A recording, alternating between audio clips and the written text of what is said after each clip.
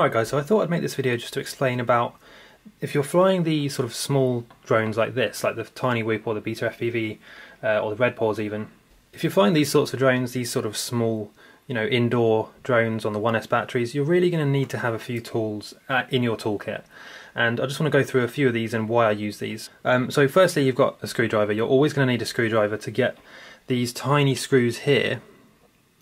You see these tiny little screws on the shell. You're always going to need to take this apart, especially if you damage the soldering to one of these things by crashing into the camera or something. You're always going to need to take this shell off to fix it. So that's really important to bear in mind. Tweezers, again, tweezers are so useful for gripping parts of things when you're soldering and, just in general, gripping parts of the drone as you're working on it. You're always going to end up having to fix these things and, rewire parts or whatever. So tweezers are absolutely essential. I've got these little nail scissors here.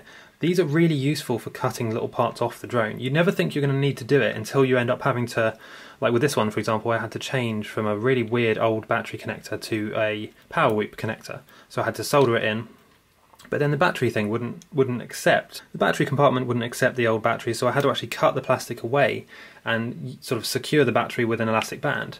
It's not the ideal, and even there you can see that I haven't used this for a while and the elastic band's actually snapped. But it's not the ideal solution, but what I'm going to do is get a very small sort of Velcro thing like the bigger racing drones have and literally strap the battery in with a rubber grip tape. But yeah, either way, you need this sort of these type of scissors to cut away the plastic in this case. Craft knife, this is pretty essential for any type of DIY thing, especially with drones. You're always going to need to work on a drone, cut parts away and sort of cut it to size. Now, super glue, this is pretty essential for any crafts really, but specifically for drones, I like to use this if I need to mount something, like say if I needed to mount an extra aerial or something on the top of one of these things. Super glue would be my first port of call, and then I'd maybe secure it with a zip tie. And then of course you've got solder. I haven't got the soldering iron out because, it's pretty self-explanatory. I always use soldering irons, especially with these small ones. The connections always seem to come loose on these, so I always like to have a bit of solder handy just to fix the connection myself. And then another thing, this isn't really part of the toolkit, but I always like to keep a fireproof or fire-safe LiPo bag, just because,